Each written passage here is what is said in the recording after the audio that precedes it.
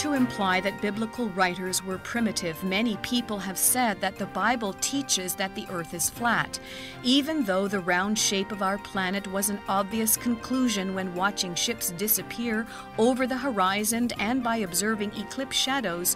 What does the Bible say? The implication of a round earth is seen in the New Testament, where Jesus described his return. In Luke 17:31, Jesus said, "In that day." Then in verse 34, "in that night." This is an allusion to light on one side of the globe and darkness on the other simultaneously.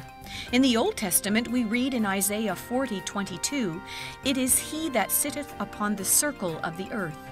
Inspired by their Creator, the earth shape was well known to biblical writers.